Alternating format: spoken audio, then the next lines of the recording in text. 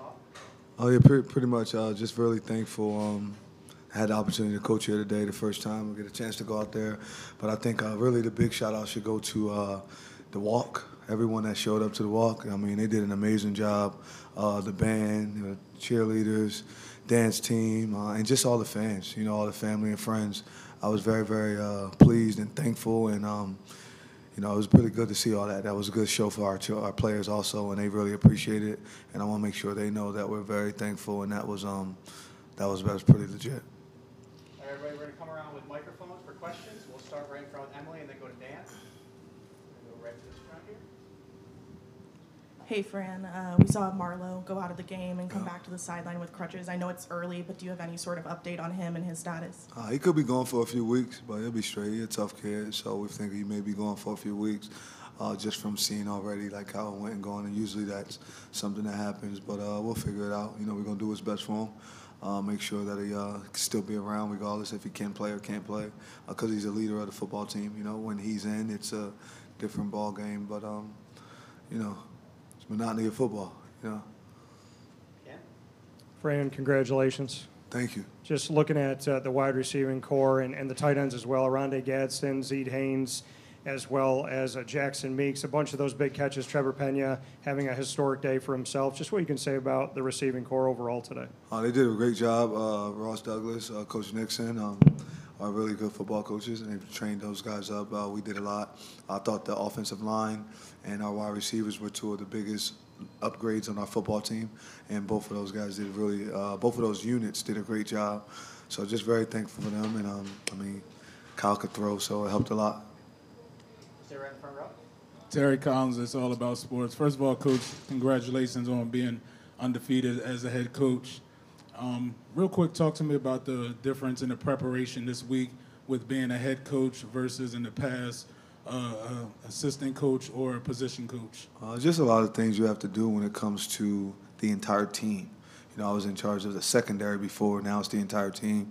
I meet with at least 6 to 7 players every day. So having the opportunity to meet with all those guys, and then all the other things, like everybody's problems and situations come to your desk. So you got to make sure all that stuff is straight. But it's still, I'm involved. I'm out there coaching and trying to coach all the time and coach special teams, defense, every position, just running around, trying to hold guys accountable. So, it's pretty cool. Little Mark right there. Hi, Coach. How you doing? Good. Yourself? Good. As you were standing in the tunnel waiting to lead your team onto the field, your first game as a head coach, were there butterflies going on? What were you thinking about? And how do you feel getting the first game out of the way? I needed to go back and use the bathroom again. I was so scared. I'm talking about, I called my wife probably like 3 times, and just throughout the day, I've been tight for the last 3 days. I've just been nervous a little bit, just not want to let them fans, you see the fans? Not want to let them down, and making sure we do it the right way. But I was nervous, but then as I seen those players, and I seen one of my Little League football coaches, and it was just like, all right, let's go play ball. I actually seen him. It was crazy. I seen him, and I was like, wow, it's pretty legit. I had no idea it was coming, and that's what just kind of like, all right, let's go play ball. You're going to stay in front, go to Chris right there on the second one in. Fran, a guy like Kyle goes out and has the first series that he had. Do you guys say anything to him, or do you just know that he's going to, sort of shake it off and be okay? No, I just messing with him. Like, y'all went 3 and out. Just messing around with him because you know what he can do. He's a good football player, and we got that kind of relationship. Like, you'll be all right. Get him next time. It's just like, you never worry. And I think that we needed that. We've never dealt with adversity. We got to be down 6-0. There was a lot of things that we were able to deal with throughout the game that helped us and showed that, we'll continue to play, we'll continue to count on each other and do things of that nature. So, they're not getting down. Kyle's a good football player. You seen it right there. I just sent Ryan Day a bottle of champagne for allowing us to get him. It's pretty cool. Steve? Fran, along those lines, you talked about being a little tight yourself the last couple days, and Chris mentioned the way that Kyle started on that first drive. Did you say anything to the team as that first quarter wound down? Because second quarter you guys got clicking and settled in and got moving, and things were all good after that. Did you say anything to the team at that point? I was just telling them to fall back on the training, and I was like snapping on the D line because I think they were a lot better than they were playing. the front seven. I was like, what are we doing? This is not what we practice. They're hitting seams on, like they're doing different things. And it wasn't about like scheming us up or doing, it was literally we weren't hitting. And that's what we do. That's what we like buy into. That's supposed to be our DNA. And we weren't hitting them. Like we were diving instead of using our pads. We weren't like striking blocks and knocking guys back. And they were outplaying us. I just didn't like what was happening. So I just kept telling them, you're not doing what you were coached to do. Fall back on your training. We're out here. Fall back on your training. Christian, right there on the end. Coach, congratulations. For what makes Trevor such an effective option for Kyle, and what did you see in training camp that led him to have this great game today? I just think that he studies the game the way Kyle studies the game. The kid's always studying, always going through stuff, always working. And when I first got here, he came to my office. He was one of probably about within the first 10 guys that I met. And he said, Coach, I want to get closer to God. I'm always getting hurt. I'm always doing this and that. And there was different things. And we did some stuff together and kept showing him. And we were holding each other accountable. And he takes care of his body now. He goes to sleep more. So, he's doing all those things because he's been that good. He just had a lot of injuries and things of that nature. But he's just growing up. When you become a senior, it's a big difference than when you were before. And, I'm not saying it's structure, but I think he's put structure into his life. There's a little more structure now. So when there's structure and you can follow your plan that he has for the week, he got a time management sheet, and he just follows it to a T. And he practiced really, really hard, and it showed up for him on today. Cooper, in the second row, black shirt.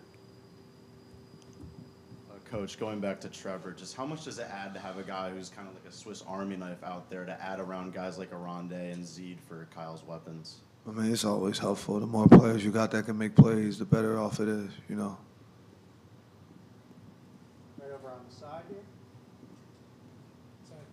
Coach, how impressive were those first couple possessions in the first quarter? Y'all held them to field goals. They had possession almost the whole quarter. It could have been pretty bad if they scored a few touchdowns there. That's why you got red zone defense. You want to make them attempt field goals. You don't hope they don't score them. You want to make them attempt field goals. Somebody got the ring. But you want to make them attempt field goals. And we were able to do that, and they made a couple of them. But there's big stops for our defense to be able to do that in the red zone because, let's talk, if they weren't stops, then that's 14 points. And then there's more points they had from that. So I think we stopped them, probably 4 times down there. That's 12 points. That if you go the other way, that's 28. It's a different ball game. So we just got to fix out in the field. We'll fix a few things up. There's a couple guys just not making certain plays, but I guess it was big to answer your question. Now the red area is a part of the game that we wanted to make sure we could dominate the red area. Mario on the back TV platform. Coach, all the way back here at the TV platform.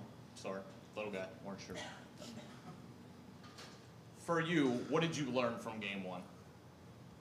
I think I got to control my composure a little bit more. I was acting like I'm at practice still. So I think I got to fix that. I'm going to work on that. I'm going to pray about that, fix that. I just learned that it's fun. You get to compete. It's just football. I've been doing it my entire life, but now I'm just the leader of the football team. But I've been doing it my entire life. I just learned that our guys got a chance to win. Learned how to communicate with the rest more. I never had to talk to them as much as I talked to them today. So talking to them a lot, different things that I was asking them a lot of questions. Still want to know. When can I go do this? How far will I go out before you throw a flag? So it's a lot of stuff like that I was talking to them about. But it's football. I've been doing it since I was 9 years old. So it's just get to learn a little more of the game, but not much more that I learned. I was really thankful that I was on CAI all night and just trying to listen to that. My wife told me I'd go to sleep, but it came through and it helped me at the end of the first half. That was something that I was worried about. I didn't want to mess up. When it came to the end of the first half, into the fourth quarter, being able to put the team in good situations, and I just had it. And it was pretty cool. That helped me a lot. What about your team? I learned that they're resilient. They have each other's backs.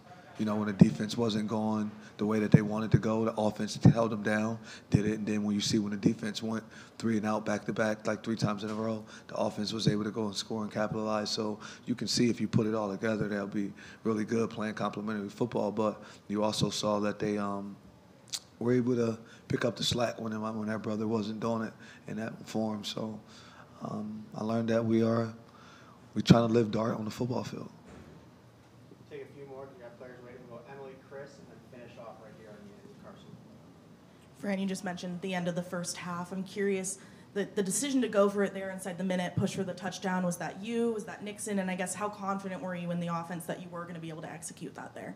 We do it in practice all the time, so it was me. I was like, all right, guys, we got 3 timeouts. If they don't get this, I'm going to call a timeout on first down. Then we did it on second down, third. I knew what they had to, so I was like, I want to make sure that I call these timeouts. And then we always only had to use 2 of them because they threw the ball. So that helped us by them doing that. And I knew that when we had 50-some seconds, we would do it. They score on us all the time at practice. So we knew, like, all right, let's go score. Let's go push it down the field. Let's get in the end zone. But it was just like practice. It happens all the time, and I always see them do it. So it was just like, dang, that was just like practice. Why they was running off, screaming just like practice, because that's what they do all the time in practice. Chris? Maybe along the same lines, Fran, but in the fourth quarter, Yassine gets stopped on the 3 plays, and you didn't seem to think about kicking a field goal when a lot of coaches would have gone up 3 scores. What made you sort of want to finish that drive or score a touchdown there? Just because, your gut, right? It's 4th and 1. We on the 1-yard line. We tried to do it 3 times yesterday. I just didn't want him to feel that he was tougher than me. And we wanted to score. As our team, that was something that we needed to do. I felt for us to go and score. Like we were tougher than them. We wanted to show that we can get in right there on that 4th and 1. So that's what it was about. We just wanted to compete. And last question to Carson. Coach, congratulations on the win. I know you said you like to live in the present. You're not thinking about Georgia Tech yet, but what are you taking away from today, both positive and negative? We better stop the run. And the quarterback, you see them? They got a great quarterback. Coach Key coached me in college. Coach Mogertz is on that staff. He coached me in college.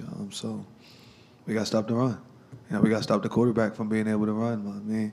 Every game, they all different. Styles make fights. We see what happens next week.